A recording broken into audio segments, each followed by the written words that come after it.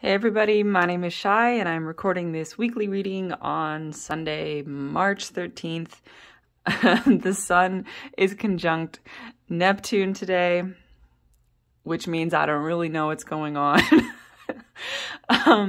Woke up from some very insane dreams where I felt like I was meeting people. Like the dream was full of people that I don't know, and it is actually quite unusual for me to have dreams featuring people that I've never met before. And I had the distinct impression that these were the astral representations of people that I am about to meet in the physical. And then I got up, tried to make a pot of coffee because I really needed it this morning, but the coffee pot, I had some kind of clog, I guess, and it just made the coffee all over the counter with coffee grinds all over the counter. And the funny thing was I was sitting, in my kitchen every morning while my coffee is brewing. I sit at my kitchen bar and draw some tarot cards while I'm waking up. And I didn't, even though the coffee maker was making tons of noise, I didn't even look at it. I just didn't even notice. I was so out of it. And so I still haven't had my coffee. But here we go, deep in the watery depths of this Neptunian portal, Sun conjunct Neptune in Pisces.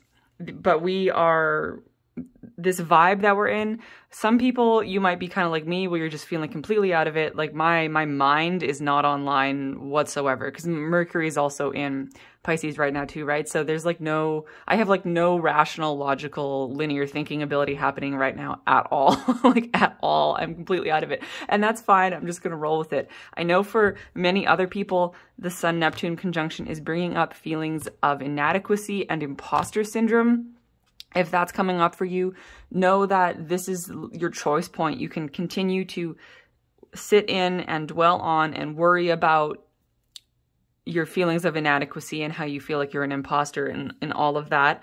Or you can just notice that this is your moment to bounce off of that and use those feelings as motivation to create something new in your life, to really go in a brand new direction and to really open up to new levels of self-empowerment and just go, okay, even if I do feel inadequate, even if I do feel like an imposter, what if I just go ahead and do this thing anyway and forge ahead anyway and just put myself out there anyway and really take the reins of my life and create the life that I want for myself. So it's this bouncing off, literally bounce off of any of those types of feelings that you're having and just use them as fuel to fire your flame. Because, as I was saying, this week, by the end of the week, we're going to be in a completely different energetic position than we are right now. This is, it's like, in 1 week, we're going to go from sitting in this weird, watery Neptunian vortex. The end of the week, on the 18th, we have the full moon in Virgo, and that's going to be a really interesting full moon because it's sextile Pluto. The sextile is a kind of minor aspect. It's like a lighter version of a trine, but it does mean that Pluto is influencing this full moon, kind of sending in some positive. This is a very positive, benevolent aspect with Pluto, bringing in that positive, benevolent, transformative energy to push you in a new direction. So, I mean, a Virgo full moon is an excellent time to manifest something and to set your life in a new direction, right? To set your life in a new direction because the Virgo energy is going to be pulling us up out of the Neptunian, watery depths and giving us that feelings of, I want to do this, I want to create this, I'm going to look at the details. Like if you're like me and you still need to finish your taxes, excellent time to finish your taxes towards the end of this week because Virgo is going to give you the ability to really analyze and think and figure things out and look at the details, right? And empower yourself to do whatever it is that you need to do in any area of your life. Do whatever it is that you need to do. That's going to be the energy towards the end of the week. So we're going to be shifting out of whatever you're feeling towards the beginning of the week with the Neptune portal. And things continue after that, right? Saturday, the 19th, Venus is square Uranus. So, okay, so that could be... That's very interesting because Venus representing, love, emotions, but also finances. And you're with a square to Uranus, this could be surprises. So either surprises in love. These I really feel could be positive or negative. a surprise in love in a positive or negative way. This could be fight day for some couples, you know, to air your grievances if they've been simmering, right? This could also be surprises in love, like a new confession of love coming out of nowhere, someone confessing their love out of nowhere. This could also be a surprise bill or a surprise sum of money landing in your bank account. That is like surprises in love and money and good fortune and or bad fortune. It's just whatever whatever has been brewing beneath the surface in terms of something that is relevant to return to you or to come up for you, gonna happen. You know, this is all tied in towards the end of the week with the full moon. And then, of course, the equinox is happening for me on Sunday. That's the equinox. That is the shift into Aries season. I wrote in here because I'm in Pacific time. I'm in, you know, like Seattle time. So the equinox, the exact time is 8:33 a.m. Pacific time. So people on the East Coast of North America, it's, you know, the equinox is going to be just after midnight, you know, 12:33 in the morning. Of course, for the rest of the planet, you're going to be having the equinox on the 19th, right? Adjust the times accordingly. So this whole weekend it's going to be super, super, super, super interesting seeing all of these massive shifts. By next Monday, by the time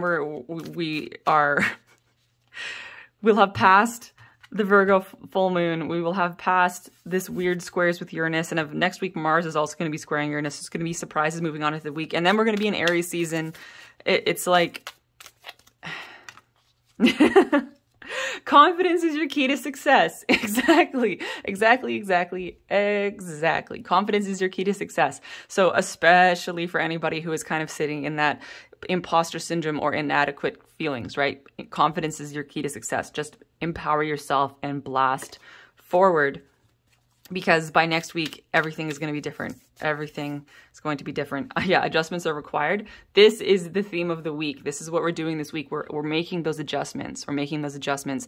You know, if you're really feeling like you have adjustments to make in your life right now, like I'm really, somebody's guides are really pushing me to mention journaling here. If that might help you, especially with all this Neptunian stuff going on. If you're not sure, like, if you feel like you're in the mud, like the mental mud, which is fine. I'm really in the mental mud right now, and that's fine. But journaling is, for somebody, that's at least a message for one person here. Really, really, if you've been getting that message repeatedly, but you've been dragging your feet about not wanting to journal, you could really come to some kind of clarity through writing down your thoughts this week.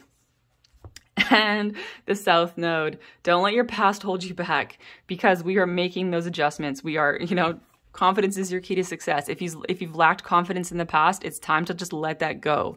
And I, like, you know, I've really in my life struggled with self-esteem and confidence and self-empowerment and all of that. But I've just really been, and you know,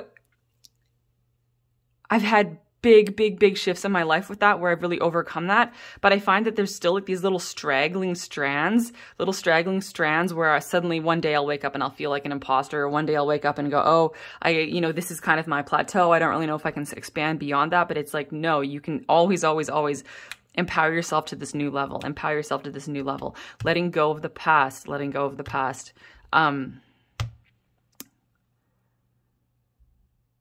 I just, for some of us, you know, not for everybody, because it's not going to be relevant for everybody to be like getting a new job or starting a new relationship or moving a house. But for some of us, this is going to be manifesting like that, with like a big life shift, where this is actually the start of a brand new life paradigm happening right now.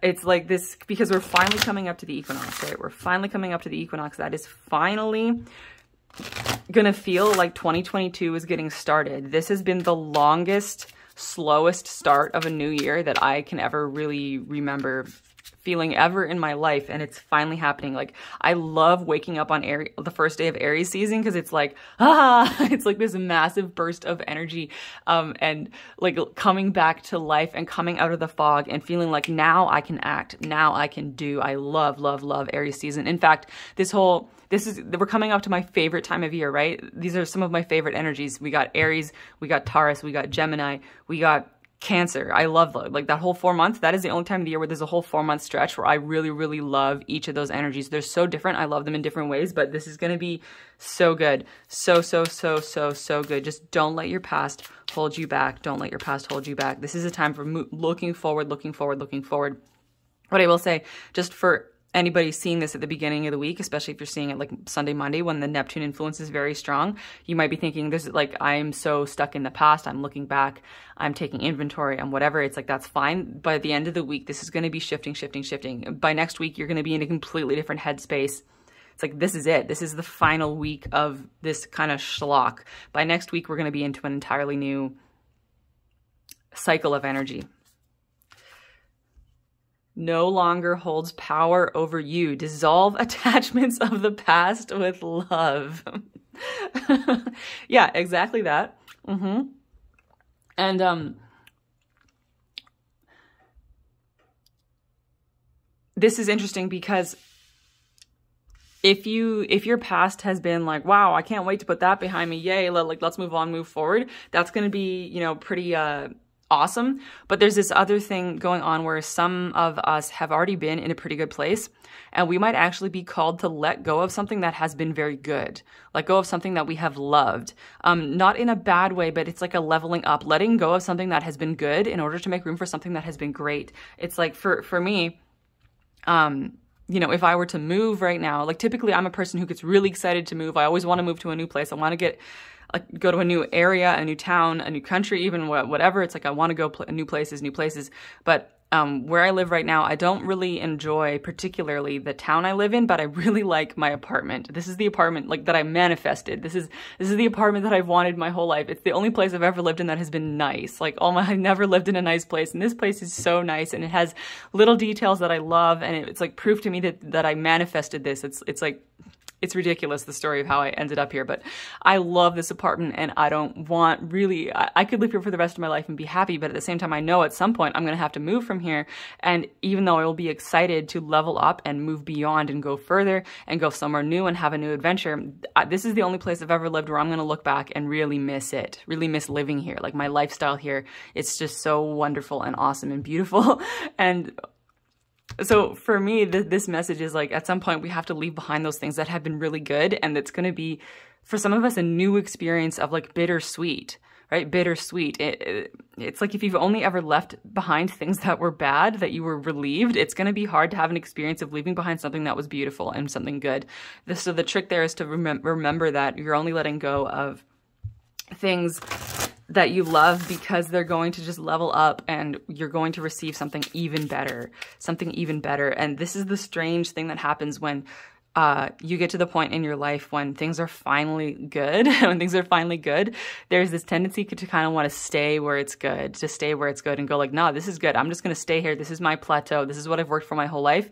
But at some point you might, okay, this is really big, because for some people, this is going to be even, wow, I'm sorry. I don't know how long that was blurry. My hand talking makes the camera do that. For some people, this is going to be a rapid, okay, look at all these cards here. A rapid and surprising shift in direction. There could be something you have invested a ton of energy in, a ton of maybe even money in, a ton of time in, a ton of love into. You've invested yourself into something. You've been creating something. You've been doing this, and suddenly, now you're changing directions. And it can be like, but I've been doing this whole time. This is what I was working towards. This is what I wanted. This is what I was creating. This is what I've put my life into, maybe for decades even. And now it's like, but this surprise left turn or right turn, this surprise shift into something entirely different. And it's going to take confidence and courage to know that just, okay, this was my path for a while, and now there's this abrupt shift. This abrupt shift. And you're just going to have to trust and remember and remind yourself that this shift will take you somewhere even better. It's like the plans that you were making, the thing that you were working on was relevant for you in the vibration that you were at, but now your vibration has shifted and you're like way up here. So you've opened up new timelines. You've opened up new timelines for yourself. There are brand new timelines available to you. So don't hold yourself in the timelines that you created in the past, because now there are brand new timelines, and they're higher vibrational timelines. They're more expansive timelines. They have more of what you want in them. But so just don't hold yourself to the future that belonged to your past. Does that make sense? Don't hold yourself to the future that belonged to your past. In the past, over the past 10 years even maybe, you've been creating a future for yourself and that you thought that was all you wanted, but now it's like dream way bigger. Go way bigger than that. Those dreams, they served a purpose because they were expanding your consciousness, and now your consciousness has expanded so much that now you can dream even bigger. So it's like you can go so much further than you ever thought you could, and you just have to allow yourself to almost like say goodbye to those dreams, but only because you're creating even bigger dreams. And the bigger dreams are going to have in it the things that you wanted. They're just going to look a little different. They're going to be coming in a different way, maybe coming at a different speed at a different time. But it's like this way you get even more of what you wanted. It's just going to be different than what you planned. Embrace the dark. Shine your true light upon this earth. Look at this nebula here. To me, this is what's happening with this Neptune portal, because the sun is lighting up the collective unconscious. The sun is lighting up the collective unconscious. Shine your light on the dark. Embrace the dark. And notice that the dark is not necessarily what you think, right? There's a message here about dropping out of negative judgments you might have about like instinctive judgments you might have about darkness, and equating darkness with negativity, and remembering that yin and yang, right? Yin and yang, yin and yang. Yin being the darkness, the void, the ether, the divine feminine, the womb of creation, right? The womb of creation. Just think, when you were inside your mother's womb, it was dark there, right? When you were inside your mother's womb, it was dark there, but what a wonderful place to be, all warm and snuggly and perfectly provided for. It doesn't, the darkness is where things germinate, right? And the darkness doesn't have to be negative. Oh, that is like that's going to be such a thing. That's going to be such a theme for some people this week. If you haven't gone through that phase of realizing that, like, darkness doesn't necessarily have to equate to negativity. It's like, you know, there's a guy who talks about this. What's his name? He does a really cool, awesome series on Gaia, you know, the streaming, like the spiritual Netflix. I can't remember his name. Stefan? Is his name Stefan or something? I can't remember. But anyway, he really emphasizes that on Earth, we have learned to equate darkness with negativity because it's like a biological thing, right? Because humans because our eyes, right? We see better during the day, and all of our ancestors went out during the day to hunt and to forage and stuff. And then at night was time for returning to the cave, to the shelter, to sleep, right? And it's like just a byproduct of our biology that we learned to fear the darkness. We learned to fear the nighttime because that was when we could walk off a cliff, or when we couldn't see what was out there, and when we'd be afraid of the unknown because we can't see, literally just because our eyes can't see. But, you know, if you're a cat and you have perfect night vision, then you're not afraid of the dark because you can see what's out there. So we tend to equate darkness with negativity, with fear, and especially with a fear of the unknown. But that's, for humans, it really boils down to this biological, it's like a biological side effect of our vision, and the fact that we are mostly operational during the day, at least our ancestors were, right? And this is important because all of these shifts that we're going through, we are going to be walking out into the unknown, right? We are walking out into the unknown. If you're starting a new relationship, that's walking out into the unknown. If you're moving, that's walking out into the unknown. If you're rapidly expanding your consciousness and having to embrace your spiritual gifts and start trusting the communication that you're getting from the cosmos, that's also walking out into the unknown. This is all walking out into the unknown. So that's why this is embrace the dark, because the darkness, the void, the ether represents the unknown, and that's what you're walking out into. So it's like embrace that, embrace that, embrace that. Embrace the darkness, embrace the unknown. You don't need to be able to see. You don't need to be able to see. Just remember that this fixation you have, this desire you have to see the future, even to see what's in front of you, because think, even your vision is actually kind of showing you the future. Your human biological eyeballs are showing you the future, because you're driving down the road. You're seeing what's up ahead of you. You literally are seeing your future. You're seeing what you're going to drive into, right? And that, since we're so used to trusting that, I mean, I'm assuming that, you know, there could be somebody listening to this who who doesn't have, you know, vision, right? Biological vision, and that's fine. But for the rest of us, right? Even myself, I have kind of not very good biological vision, but even with my vision, I am used to seeing the future, my physical future, right? And so then we equate that on our personal journeys. We expect to be able to know what's coming up next. We expect to be able to know what's coming up next, and we feel like if we can't know what's coming up next, how are we going to navigate? But again, that's the bias that you have learned as a human, relying on your physical eyeballs, right? And it's kind of really time to let go of that and remember that there are so many other ways to navigate your life that don't require vision, and that don't require seeing the future. You don't need to know, you don't need to be able to see what's ahead of you. Yes, because it's time to do it differently, right? It's time to navigate in a new way. Time to navigate in a new way. No more comparing yourself to others. No more using your mind, trying to tell you what to do.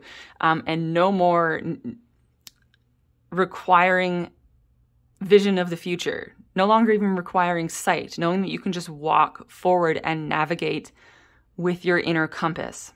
Go beyond what you've done before. Do something completely different. Wow, and that is right in the glare. We'll just go like that. Call that good. Time to do it differently. Isn't that interesting? Because if you keep doing things the same way, you're actually going to be blind. Everything's going to be it's going to be in the glare. If you do it differently, you might actually find that you receive the insight you desire, but in a new way. Maybe you no longer need to see what's ahead of you, right? But you find a new level of confidence, trusting that you can navigate in a new way.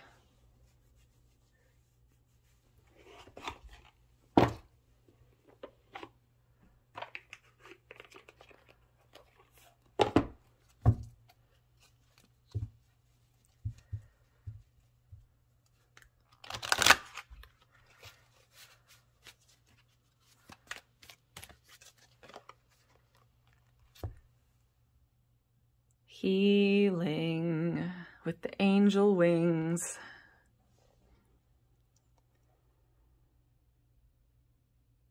This entire week, concluding a healing cycle, right? Virgo and Pisces, very, very healing energies, in my opinion.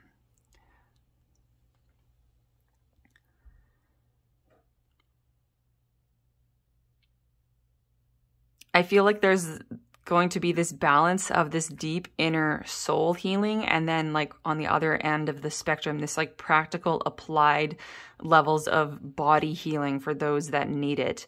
The Pisces energy bringing you through that deep spiritual healing. And I think that's actually what's been going on all the way since the very beginning of the year. Really since the Capricorn solstice in December. Because it's been basically 4 months, right? This is going to be the last week. It's going to be 4 months of this weird kind of slow down type of inward vibe. And I was getting messages about this morning when in our lives, we go through these periods, and sometimes they're excessively long periods. Like it can be like 9 years of having this strange slowdown, feeling like everything is thwarting you, feeling like you can't make any forward momentum, and feeling like you're just stuck and you're forced to be still. And that these are actually these long periods of deep, deep, deep, deep, deep soul healing, absolutely necessary for your consciousness. And, you know, it's not always like a 9-year cycle. You know, there can be 2-year cycles. It can be a 4-month cycle, which I think we've been in right now, of this deep, deep soul healing. And the Virgo full moon is bringing in the kind of like cork.